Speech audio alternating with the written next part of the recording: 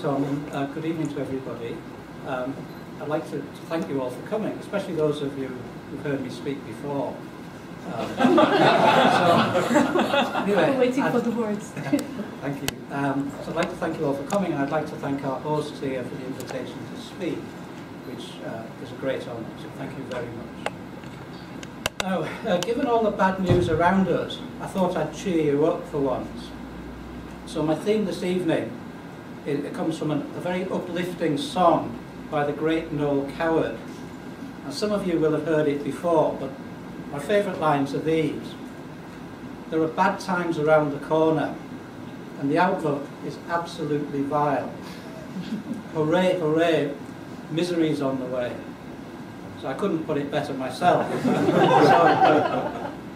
So, more bluntly, my theme is the decapitalization, and that is to say the long-term impoverishment of the Western economies due to misguided central bank and government policies. I think this is obviously a very dire prospect, but also I would say a rather optimistic one, because it presupposes that our economies won't collapse long before then. So I'd like to focus my initial remarks on the US, but I think we in Europe, and especially in the UK and Ireland, not to mention obviously Greece, face an even worse prospect, but I'll come back to that later. So a related theme of my talk is a very old-fashioned theme, which is stewardship, or rather the lack of it. So I'd like to start with a parable, literally. In the Gospel of Matthew, Jesus recounts the parable of the talents, which you all will know. The master goes away and leaves each of 3 servants with sums of money to look after in his absence. He then returns and holds them to account. Now the first 2 have invested wisely and give the master a good return and are rewarded. The third, however, is a wicked servant. He did nothing with the money except bury it in the garden. So he gives his master a 0 return, and he is punished and thrown into the darkness where there is weeping and wailing and gnashing of teeth, whatever that is. Now, in a modern American version, I think the eternal truth of the original remains. The good stewardship is all important. In this story, in this version, the master is the American public, who unwisely entrusts his capital to the stewardship of his supposed servants, the Federal Reserve and the federal government. Now, to be fair, these 2 servants are not especially wicked, but they sure are incompetent. So they run amok and squander so much of their master's capital that he is ultimately ruined. And it is he, rather than they, who go on to suffer all the wailing and teeth gnashing, not to mention the impoverishment. For their part, the 2 incompetent servants deny all responsibility, as good politicians always do. And since there's no accountability in this version, forget about biblical justice here, they ride off into the sunset, insisting that none of this was their fault. So let's start with the Fed. Well, since October '79, under Paul Volcker's chairmanship, the Fed's prime monetary goal had been the fight against inflation. This changed with Chairman Greenspan's Humphrey Hawkins' testimony to Congress in February '95. This indicated a shift to soft money, abandonment of monetarism. The Dow then rose above 4,000 the next day and was off to the races. By December 5, 1996, the Dow was already at 6,400, and Greenspan famously expressed his doubts about the market's irrational exuberance. Nonetheless, he did nothing tangible to reinforce his scepticism and pushed interest rates downward over the next 3 years. Only in 1999 did he begin to take action, pushing the Fed funds rate upwards to an eventual peak of 6.5% in 2000. By that stage, the tech stocks had reached stratospheric levels and then soon crashed. The cycle then repeated. In January 2001, Greenspan began a series of interest rate cuts that saw Fed funds fall to 1% in 2003. He held it at that rate for a year, and this is most important, short-term interest rates were to remain below inflation for almost 4 years. This was a much more aggressive monetary policy, and the results are entirely predictable. There was the mother of all liquidity cycles, and yet another massive demand boom, the most notable feature of which was subprime and all that. Greenspan's successor, Ben Bernanke, then continued his predecessor's soft money policy with missionary zeal. He brought Fed funds down to 2% by September 2008, and this was followed, as we all know, by massive monetary expansion. The monetary base expanded by 350%. Fed funds were pushed down to 25 basic points, which is basically nothing. And then we had enormous bailouts and large amounts of quantitative easing, QE. Now, if past expansionary monetary policies led to bubbles, then it stands to reason that we should expect that even more expansionary policies of the last few years to produce new bubbles. This is exactly what we find. So within the US, there are at least 3 very obvious bubbles all in full swing, each fueled by the flood of cheap money. And these are treasuries, financials, and junk. And I'm skipping over a couple of others, such as stocks and commodities. Now, the first bubble is in the treasury bond market. Now, this has seen a huge boom since 2007, and this is fueled by a combination of large government deficits, enormous investor demand, and low interest rates pushing prices up to record levels. Now, this market is bound to crash. After all, prices can realistically only go down. Now, the second bubble is financials. Indeed, I would suggest that the current recovery in financial stocks is almost entirely artificial. Now, think about it.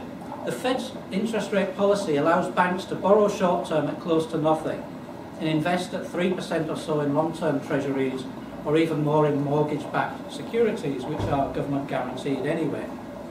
So this enables banks to sit back with their 3% plus spreads, leverage 20 times or more, and earn a comfortable 60% plus return, basically for doing nothing. So basically, becoming a yield curve player is far more profitable and avoids all that tiresome bother and risk of actually lending to small businesses. It's therefore no wonder that the lending to SMEs remains at best anemic.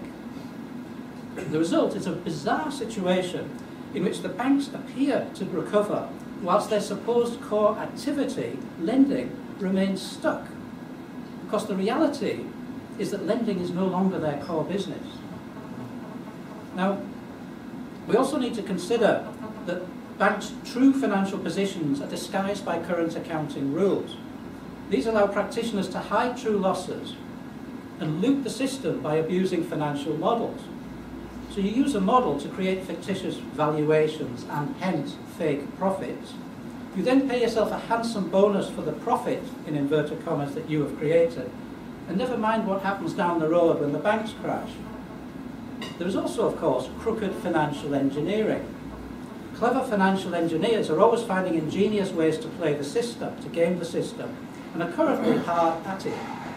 The most lucrative of these schemes involve gaming the Basel capital rules to create fictitious profits and unlock capital that can then be used for more useful purposes like paying bonuses to clever financial engineers and their managers. The current flavour of the month is the ingenious failed sale scam, which is basically a dastardly transaction that looks like an innocent repo, which is really a backdoor way of hypothecating bank assets and deceiving bank counterparties. They enter into transactions with banks that do not realise that the prime assets that appear to buttress the bank's balance sheets have already been furtively pledged to other parties. So these practices secretly decapitalise the banks and are, of course, just another form of looting and presumably fraud. Underlying all this, we need to remember that the banks are only able to continue operating because they're on state life support, propped up by repeated bailouts, including, for example, lender of last resort lending, TARP, QE, etc., and government guarantees, such as deposit insurance, too big to fail, and so forth. The third bubble is junk, that is to say, sub-investment grade bonds. We used to say sub-investment grade corporate bonds, but now many sovereign bonds are also junk. Junk is junk. So the last 3 years have witnessed a huge growth in junk bond issues. And this is extraordinary in the deepest recession since World War II. But the key factor driving this growth is low interest rates. These reduce borrowing costs and stimulate borrowing. They also suppress the yields on treasuries, and that encourages yield-seeking investors, basically the biggest suckers on the planet, to go for junk, just to get a slightly higher yield. These same causal factors have also given a big boost to the leveraged buyout market and have allowed company after company to avoid bankruptcy and indeed to prosper, temporarily, that's to say, through aggressive refinancing. Now, I would suggest that each of these bubbles I've described is characterized by obvious irrationality. So, in the tech boom, my favorite example was Pets.com, some of you may remember. Now, this was based on the idea that there was money to be made FedExing cat food around the United States. Now, I'm not joking.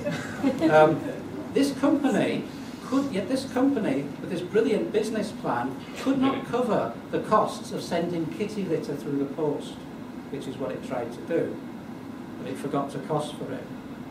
It made its IPO in February 2000 and put itself down a mere 288 days later. It's a spectacular record, isn't it? So let's face it, as an investment, Pets.com was a real dog. In the housing bubble, we had the irrationality of no doc and ninja loans. You're familiar with ninja loans? No income, no jobs, no assets. Really clever idea. And house prices in some parts of the US were running at 8 to 10 times annual income. So we had loans being made with no concern whatever for whether they could be repaid. It's completely crazy, isn't it? In the market for treasuries, we have the irrationality of a classic one-way bet scenario, which is reminiscent of a beleaguered currency facing a speculative attack. In such circumstances, the only rational response is to sell, and yet investors' money keeps pouring in. Now, in the current financials market, we have the irrationality of the banks being apparently profitable, whilst the credit system is still jammed up, and most banks remain dependent on life support. In the current junk market, we have the irrationality of the banks. We have the irrationality of a major boom in lending to the riskiest corporate customers. So a major boom to the riskiest corporate customers taking place in the middle of a major credit crunch, and in the certain knowledge that many of these borrowers will default when interest rates rise. Now, we can be confident, I think, that these current bubbles will come to unpleasant ends, like their predecessors, but on a potentially much grander scale. The bubbles will then burst in quick succession. I think sooner rather than later, it will dawn on investors that treasuries are overvalued. The most likely scenario is that some combination of QE and yawning deficits will cause a further decline in the value of the dollar that shatters foreign holders' confidence. There will then be a rush to the exits, in other words, a flight from treasuries on a massive scale, forcing up interest rates and inflicting heavy losses on bondholders, especially those holding long-term bonds. This will then feed through to the bubbles in financials and junk, and these two will collapse. We will then enter a renewed banking crisis. The old one hasn't gone away. Just a new phase of the crisis, nastier than before, I think. And many highly leveraged firms, financial and otherwise, will go belly up. the Treasury's collapse will also trigger an immediate financing crisis for governments at all levels. Now, these financial tsunamis are also likely to overwhelm the Fed itself. The Fed has a balance sheet like that of a highly leveraged hedge fund. It too will therefore suffer horrendous losses and is in fact already insolvent. The Fed will then have to pay the price for its own past profligacy. In essence, its policy has been like that of an alcoholic with a hangover. It continues drinking to feel better. It puts off the immediate headache, but it just gets worse and worse over time. The simple reality, as Austrian economists have always pointed out, is that structural problems require painful restructuring. It cannot be resolved by mindlessly throwing money at institutions that are fundamentally unsound. We just can't escape that reality. Now, I believe we've now reached a very nasty little end game. So just to summarise, the banks are bust, but propped up by the Fed and the federal government. But the Federal Reserve is also bust. And unfortunately, here's the bad news, the federal government is bust as well. They're all bust. And it gets worse as well. Now, all the macro indicators now point to renewed inflation. And in fact, US inflation is not the headline 3.6%, but more like 11% if we go by the shadow stats estimates, which are more reliable, and rising. So this state of affairs demands that the Federal Reserve raise interest rates sharply and rein in monetary growth. And yet what is the Fed doing? It's holding interest rates as low as it possibly can and printing money feverishly. In this year alone, the monetary base has risen by nearly 30%. If the Fed doesn't raise interest rates, and Bernanke is determined not to, then it risks a hyperinflation. But if the Fed does raise interest rates, then the financial system will collapse. So the banks, the Fed, and even the US government itself are only being kept going by near zero interest rates. So the bottom line is that the whole system is completely unsound, and it will collapse like a house of cards as soon as any attempt is made to restore sane interest rates or anything resembling true market discipline. In short, US policymakers have checkmated themselves. Raise interest rates and bring the system down, or keep interest rates low and destroy the currency. Well done, guys. Anyway, returning, that's just a warm-up. Returning to my main theme. You haven't heard the bad news yet. Returning to my main theme. Federal Reserve policy over the last 15 years or so has produced bubble after bubble. In each bubble, or group of bubbles, has been more damaging than its predecessor. Each destroys part of the capital stock by diverting capital into economically unjustified uses. Basically, artificially low interest rates make investments appear more profitable than they really are, and this is especially so for investments with long-term horizons. So in Austrian terms, there's an artificial lengthening of the investment horizon. These distortions and resulting losses are then magnified further once the bubble takes hold. The end result is a lot of ruined investors and bubble blight, huge overcapacity in affected sectors, and this has happened again and again, and is happening. We need to consider how periods of prolonged low and often negative real interest rates have led to sharply reduced saving and hence also to lower capital accumulation over time. So even without federal budget deficits, it's manifestly obvious that savings rates are inadequate to provide for the maintenance, let alone the growth, of the US capital stock. In other words, the US is eating its own seed corn. Now add in the impact of federal budget deficits of around 10% GDP. We see that the deficits alone take up more than the economy's entire savings. without a penny left over for investment. It then becomes necessary to supply US capital needs by foreign borrowing, and hence the persistent and worrying balance of payments deficits. And even this borrowing is not enough. Not to put too fine a point on it, savings have been suppressed for close on 2 decades, preventing the natural accumulation of capital as the baby boomers draw closer to retirement. Meanwhile, much of the country's magnificent and once unmatched capital stock is being poured down a succession of rat holes, just to be subtle about it. Now, we also have to bear in mind that the federal government is a pretty good capital destroyer as well. Okay? The wastefulness of government infrastructure projects is, of course, legendary. And I take as read, I just don't have all evening, the vast amount of wastage in the recent slew of emergency federal spending programs that we've all heard so much about.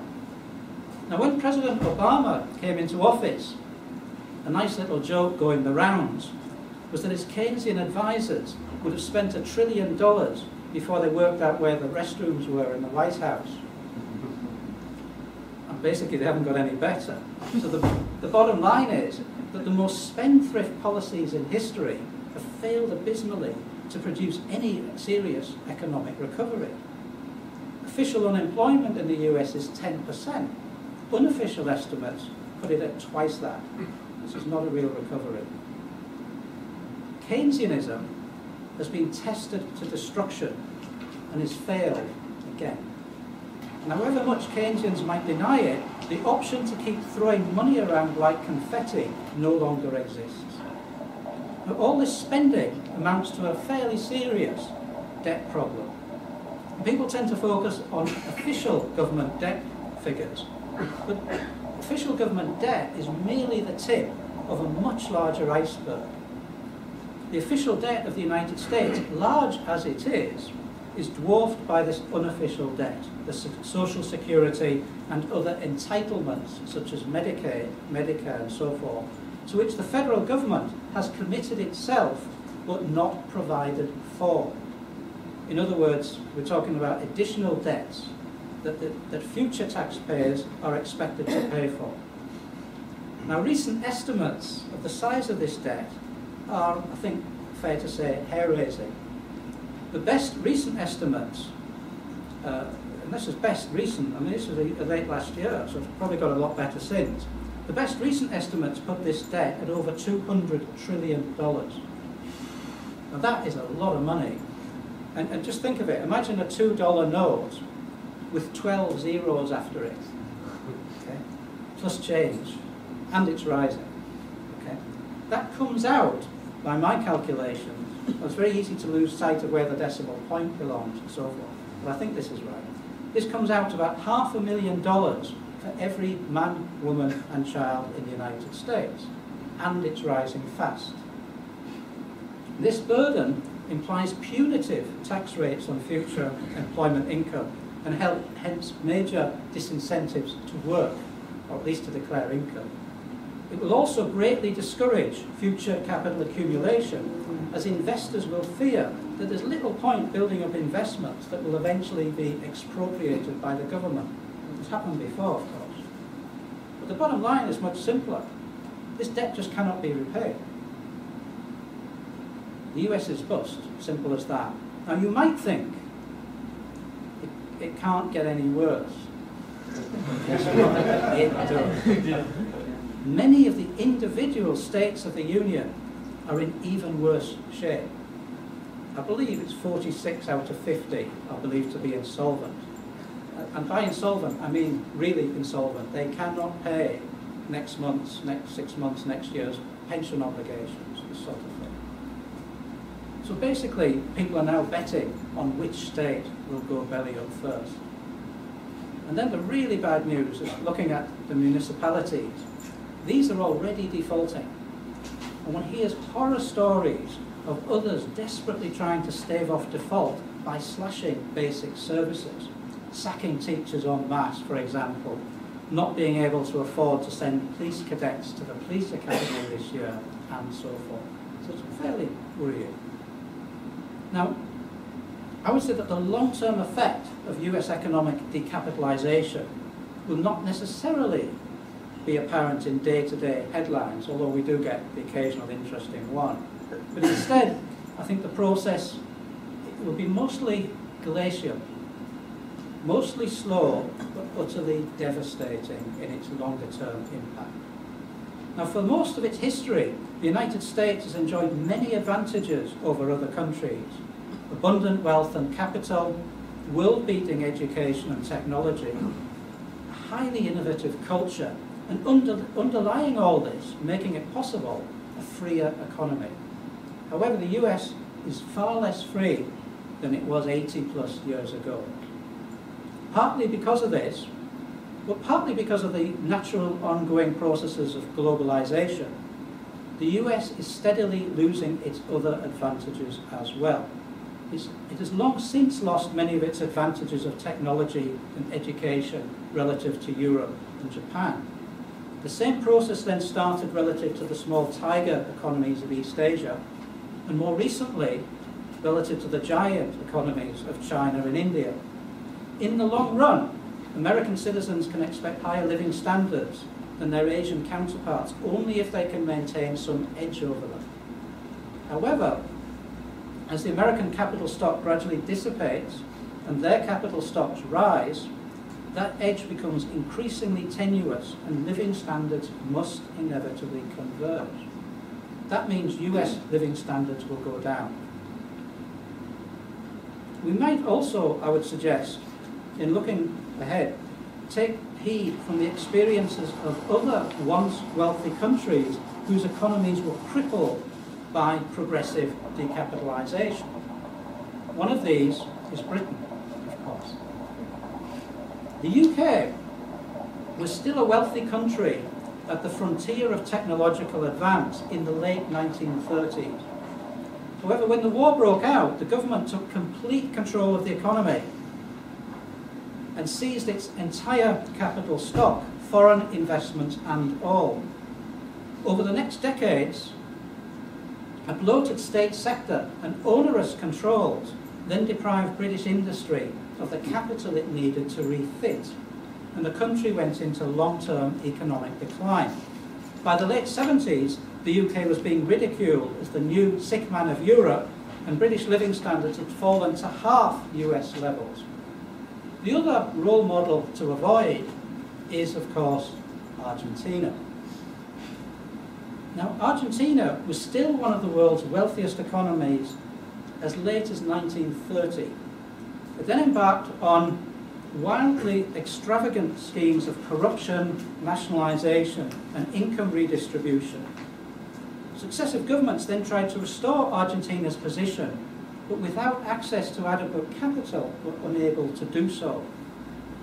The result was progressive impoverishment, repeated debt defaults, and the country's descent into its present socialist squalor. And a GDP per head that comes somewhere in the world rankings between Gabon and that paragon of a modern, well-run economy, Libya. It's a pretty good record, eh? Now, you might think I'm a little pessimistic here. So let's look at this another way. Let's look at what a checklist for a healthy economy would look like and see how we square up to that. So I'll offer you 10 checkpoints. Number one, a sound monetary framework. Now, in the US, there's no longer any serious attempt to control inflation. Inflation is both high and rising. Things are not so bad over here just yet. But then again, the Eurozone is not exactly a poster child for sound money. And public confidence in fiat money everywhere is rapidly disappearing. Okay. Number two, sound accounting standards. Now, getting the numbers right is the absolute bedrock of economic calculation. As Bill Clinton might have said, it's the account stupid. And what do we have? We have IFRS accounting standards that allow banks to manufacture fake profits, hide expected losses, and do away with the time-honoured principle that accounts should be prepared prudently. So the bottom line is that we now have to work with accounts that cannot be trusted.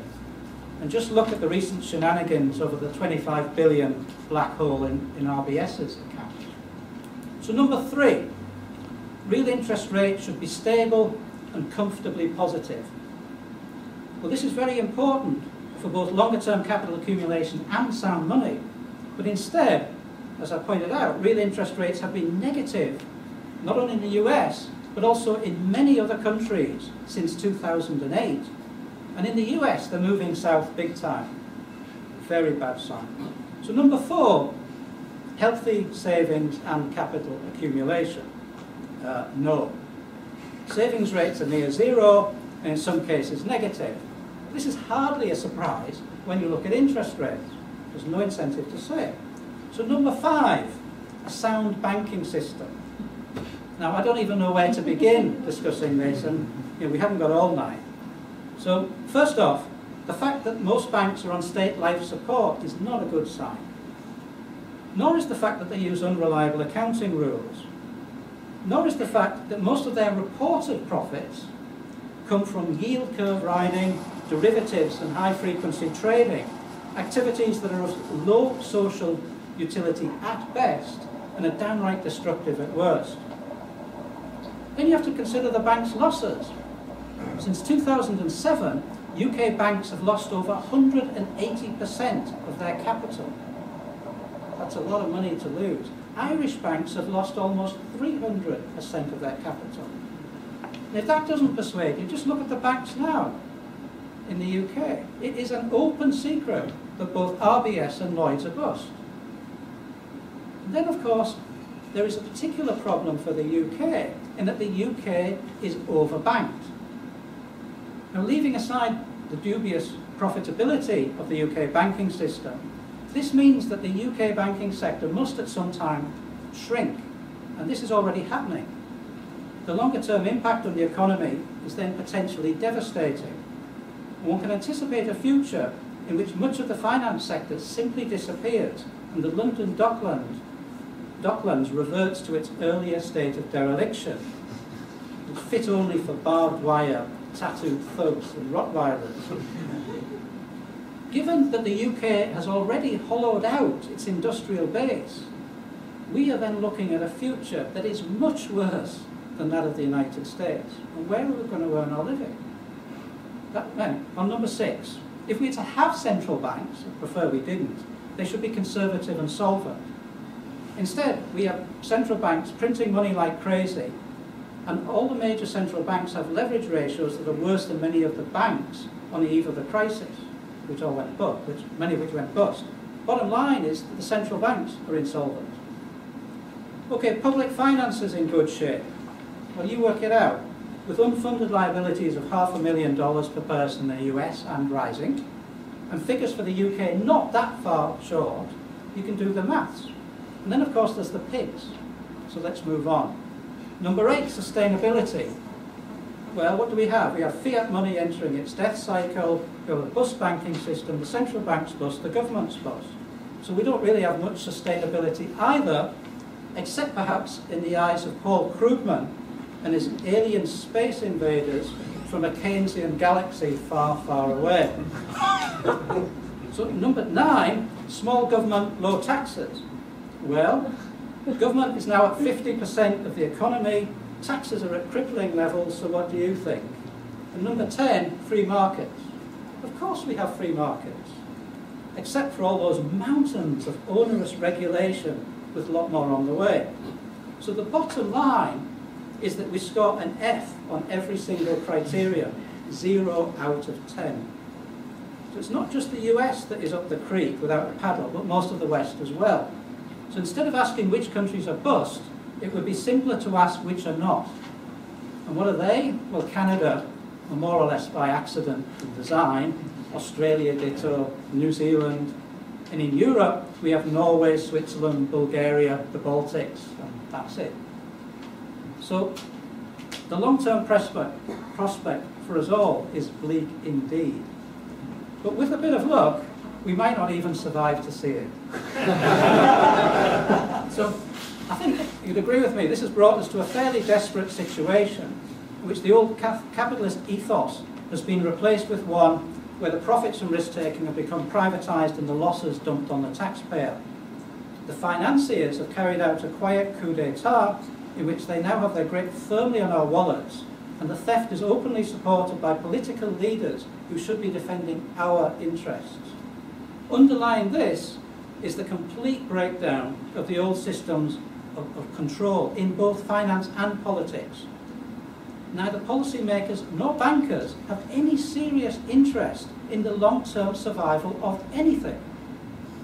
And we must understand this. Both the financial system and the political system have become utterly depraved. The question is, what do we do about it? Nearly finished, just a little bit more. To start with, we should recognise it's not the end of the world, it just seems like it. And societies have recovered from much worse problems in the past with the right policies and the right leadership. And one thinks, of course, of post-war Germany. Any reforms need to be based on a diagnosis of underlying problems. And one of the most important here is that policymakers fail to take account of the long-term consequences of their own actions.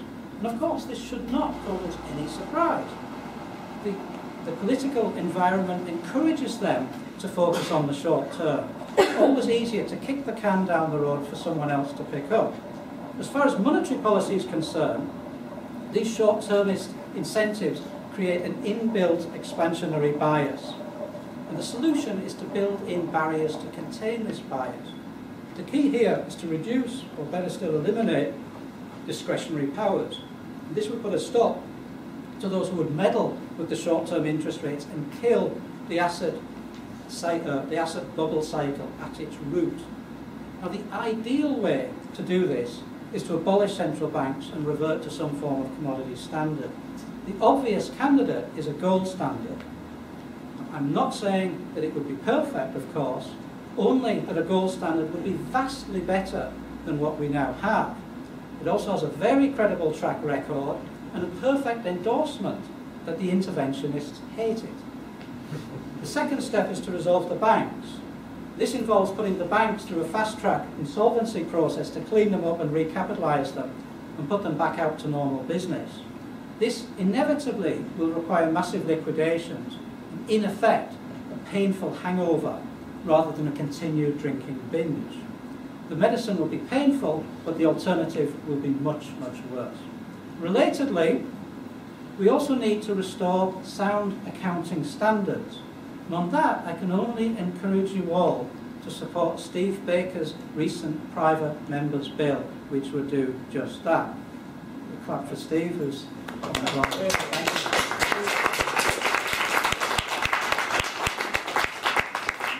Third, given that most of our governments are already insolvent, they must go through bankruptcy too.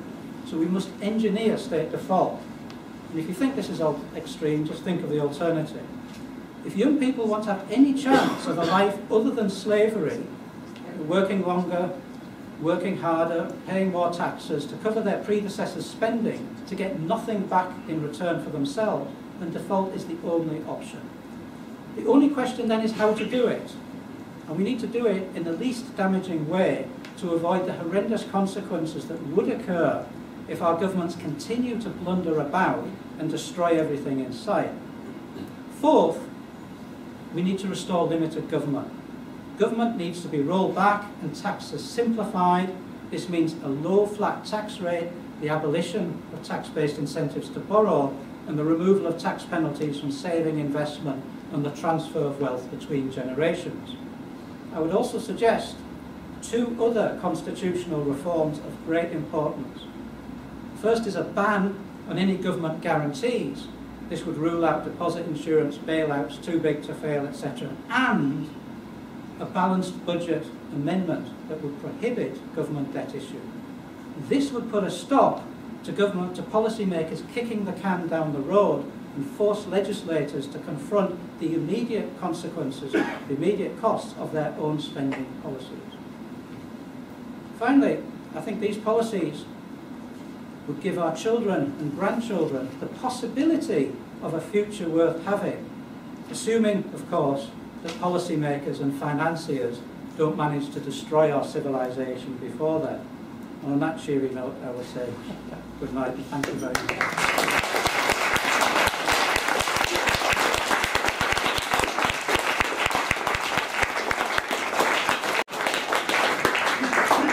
Kevin, thank you very much. If anybody wants to join me with the Kool-Aid, it's in the bar afterwards. No, we've got time for questions. So hands, please. Brian, you were first. Kevin, you want to come back over to the Kevin, have you given that talk in the United States? I gave some of it, yeah. And what was the response? It was very positive. What I missed out in the United States, I delivered some of this at the Cato Monetary Conference last November, and I made a point that we should return back to government to the levels of the great Coolidge administration in the 1920s. That went down very well, I have to say. Yeah, David. Kevin, you've prescribed treatment that ought to be taken. If it's not taken, what do you think will happen? Well, that was what the earlier bit of the talk was about. Actually, serious answer, I think what we will do is we'll see repeated bailouts, but the system, each bailout, and in fact each delay in fixing it, just makes the whole system weaker and weaker and weaker. So I think it's not a case of what the next bailout is, it's a case that the whole thing will collapse sooner or later if we don't, and I think the choice is as simple as that.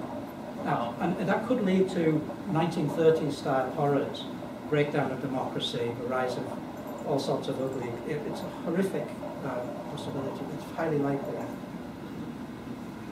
One more in the front row, and then who's in the back? David. Yeah, okay. You first, and then we'll head back. Two things. Do the rise of the Bitcoin and the recent bill that was suggested that a basket of currencies could be legal tender in the UK, does that give you confidence? And maybe the second one, there's excessive focus, almost zealotry, on the idea that we split investment banking from retail banking, but still offer limited liability to retail banking. Doesn't that seem wrong-handed? And the individuals like Vince Cable are misunderstanding what got us into the crisis in the first place. The fact that Alan Greenspan offered limited liability back in the Reagan era. Well, three things there. On the Bitcoin, Bitcoin is a great example of how the private sector can come up with solutions that we couldn't imagine in the past, so it's all to be welcomed. The business about the Carswell bill, it's nice to see that people are going back to look at competing currencies and how that might be useful. I think we need to, it's nice to have that given attention. For me, however, the key issue is legal tender. It's not to make other currencies legal tender, but to abolish legal tender. But I understand what Carswell's trying to do is admirable. And then thirdly, so what was the third? Retail banking, but still offering limited liability for retail. Well, I think limited liability is a key part of our underlying problem. I'm realistic enough, even I have got some degree of political realism. Although I'd like to roll back limited liability, I think it would suffice to just extend the personal liability of key decision makers, which would come close to achieving that. As for Vickers and ring fencing, that's just a waste of time, I think. Okay, just can you hear at the back when the questions are being answered, or is it a bit tricky? You can. Okay. Yes, you there. Hi Kevin. You mentioned briefly that the US needs to maintain their edge against China and India. Yeah. What do you think that they might start to develop and so gather this edge? Because they're not very competitive in quite a few areas now. I agree. And the answer is I don't know, except that I think the political system in the US is still a lot better in terms of freedom than it is in the United States. So the edge will come from that. It doesn't come from English language, it doesn't come from IT increasingly, it doesn't come from science anymore, I don't think either. It has to come from a freer environment. I mean, it's up to the US whether they do it or they don't. But, you know, the fate of Argentina is there for all to see. David, yes. You touched on the horrors of the 30s. Yes. Do you find it worrying that the world's biggest debtor country is also the world's greatest military power? Yes. Yes. Very much. Do you comment on that at all? Well, I mean, I think we're seeing we're seeing kind of fairly ugly US imperialism. And the only saving grace from it is that the Americans can no longer afford it so much. And I think, so that will sort of right itself to some extent. But I mean, I'm a complete classical liberal. I believe in peace and free trade, and a local police and nothing much else. And I think I just feel very sad to see the sort of meddling in the wars that are going on, and of course the danger of worse things to follow. Yes. Someone, yeah, Bruno. I think you said at some stages you regard interest rates as too low. Yeah. And also I think you said we're overbanked. So Yeah. share those views completely. When I make those arguments to what I might call interventionist free marketers, people who believe that the government's going to make it all right, they say these are just natural. The interest rate is the natural rate, and we have a comparative advantage in banking, so we should have a very big banking sector. I personally don't regard them as natural. I'm interested to hear how you explain that.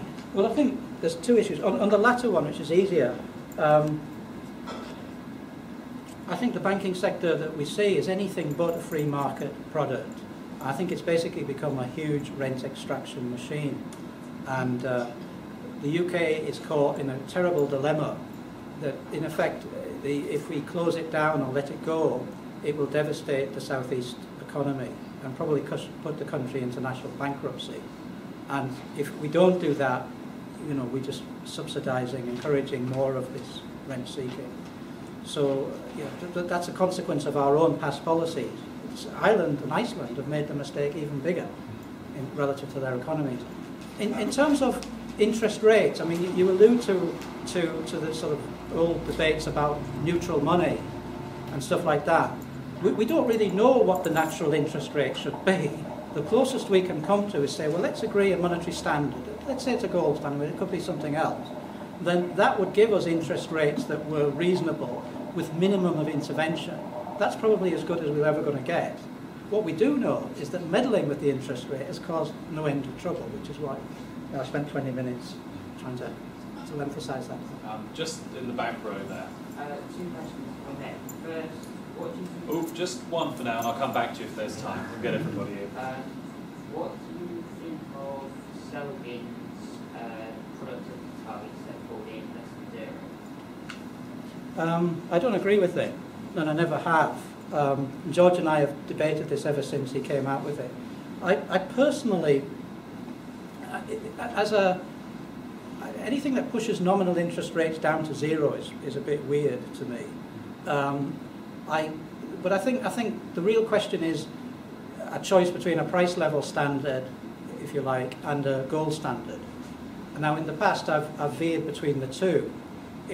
Speaking as an economic theorist, I could give you reasons why I think a suitable price level thing would be good. But as a practical matter, I think there is one front runner now in terms of commodity money, and that is a gold standard. So the question then is how to achieve it. Steve Baker. I'm most grateful. Good news, Kevin. I asked the Chancellor today in the Vicar statement if he would consider the risks and incentives in IFRS, and he said yes. Oh, wonderful. So there's some good news there. An eminent British economist recently said to me that free marketeers have never agreed what a proper free market monetary system would look like. Do you think there's any hope that there could be consensus on proper free market monetary reform? Yes, I do, Steve. I think this is one reason why I think that the gold standard or something close to that, combined with a liquidationist, I'm not saying we should let the banking system collapse, but we need to reform it in a way which clears all the rubbish out of the system. I think in the Cobden Centre we are very close in our discussions to agreeing on it, and it's only a few quirky bits and pieces around the edge that cause any real friction. So I think, yes, that we could agree something that most of us would be happy with. I've got three people stood up, and then Dominic. Let's have a show of hands. Who has got a question that they want to ask before we close tonight? So I can. So 1, 2, 3. Okay, right. So we'll go with you first. You've been waiting for a while now. Thank you, yes. You dropped a line in earlier about where's the effect of the fiat money, fiat currencies sort of approaching or in their end game, and that's very much also the thesis of Fischer and some others. How do you see that playing out politically and economically? I think my fear is that We'll have maybe a couple more bailouts, and the system will gradually just get manifestly weaker and weaker. And before we know it, we'll see inflation at almighty levels. And everybody will be wondering how we were so stupid as to get ourselves in that situation. So that's the best I can give you. But I agree with Detlef that fiat money is in its end game. Are you thinking along the lines of collapse and chaos, or yes, just some reversion, to a commodity standard? No. Well, actually, what I see is the chaos, monetary chaos, hyperinflation, and then all sorts of nasties coming out through the woodwork. And it's really important that while we still have a chance to do something, that's why I made the comment, let's try and do something before our political masters destroy everything. They've destroyed a lot already, but we've still got it to play for. But my biggest worry is a repeat of the 1930s, collapse of democracy and government laws. Okay, in quick succession, Tom, Miles, and then Dominic, and then, yes, if we've got time, come to you then.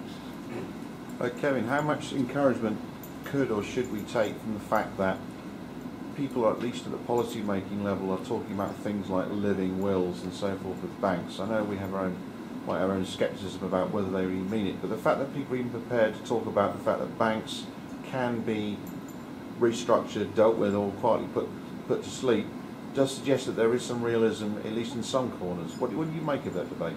No, I take a little bit of comfort from that, but not too much, because I think we're a long way from any sense of political realism.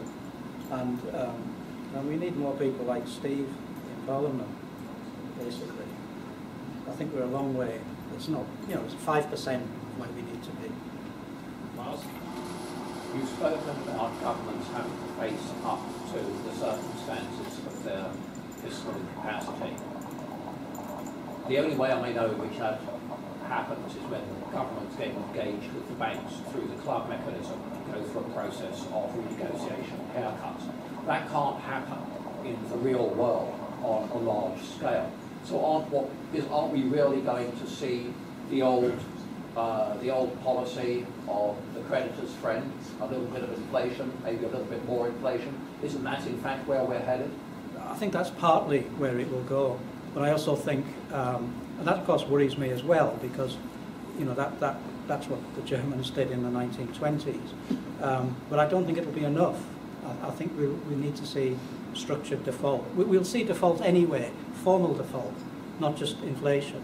And the question is, do we try and manage the thing sensibly, or do we just let it happen and watch the chaos start? And now Dominic. How would you make an orderly transition to using gold as money again? And what do you make of the argument that the finite amount of gold in the world limits economic expansion? I'm not too bothered about the latter argument. I mean, you could argue that the finite amount of gold is a good thing. I'm relaxed about that. How you implement it, what I would do is I would take the central bank, convert it into a currency board with a gold peg. And my model here is the 1819 Resumption Act, which defined the pound as a certain unit of gold. That's why we have the legend on the pound note, I promise to pay the bearer on demand, which is exactly a reflection of what it used to be in the 19th century. So I think technically it can be done. Currency boards have been used very successfully in Eastern Europe. I would just push it that bit further and have a gold peg. The problem that I have, and I haven't really thought it through, but it worries me, is that because gold is going up through the roof, if we were to adopt a gold standard tomorrow, it would mean the pound would go through the roof, and this would create all sorts of problems for our export. Yeah. So at some level, we need some interim arrangement with a transitional peg before to let the gold market settle down. But the problem is not the gold market. It's not so much that gold is in a boom. It's rather that the fiat money, the fiat currencies are in a collapse. So if you're to go to a gold standard, so much paper has been printed that you have to revalue gold much higher than it is even now. Potentially, yeah. That's the big transitional problem. It's a big problem. If we maybe take a couple of rounds of questions just to close. I've got a chap there, you, and then David in the front row. Who else has got a burning question bubbling up? 1, 2, possibly 3. Maybe we'll do a second round then. So short questions and you know, punchy answers if we could. We'll start with you, and then you, and then. Yes. Although Mr. Bernanke didn't mention in his recent Jackson Hole speech, there have been rumours of the so-called new monetary policy Operation Twist. Do you think it will simply fuel short-term yield markets, short-term treasury markets, and does it have any credibility at all? Can we take the second one now as well? To inject a note of optimism, ancient Rome took 180 years to die between Diocletian and 470 AD. I'm wondering if there are any lessons to be learned from this period, including the interesting device of paying off the Huns at the gates of Rome with money in 410 AD rather than fighting them. And David, and then. If governments carry on as they are now, how long do you think it will be before the fan gets really, really dirty? Yeah. Well, those two last questions seem to tie together. Well, to answer that one question, I think it's fairly dirty already. It's a very dark shade of grey, but not quite black. But there isn't much light there, so I think things are pretty dire. But obviously, as I've tried to emphasise, it could get a lot more dire, yeah. In terms of the Roman Empire, it's very interesting that you state this, because I've always had this analogy at the back of my mind. Always. I'm also reminded, I mean, if I was a Roman citizen and I was watching the collapse of the Roman Empire, I would probably barely notice it, unless it was at a key event like the fall of Rome or the fall of Africa or the end of the legions in Britain.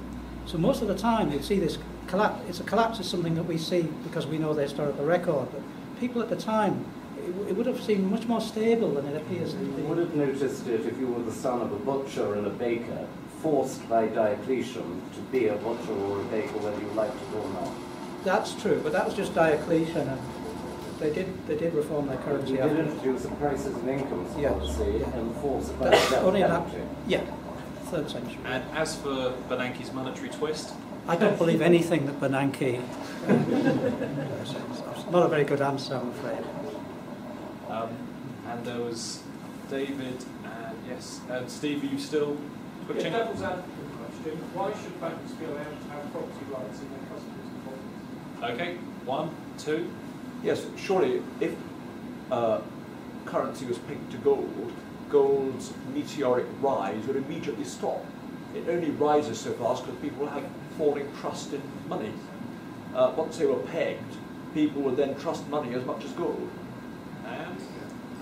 Perhaps to end on a semi-frivolous note, my grandfather's money came from the Argentine, so the 1930s didn't do him a lot of good. I now work for South American Gold Company. Have I a chance to rebuild our fortunes? So, let's do the gold first, and then we'll come to Steve's question. The gold thing, I don't believe in international monetary cooperation.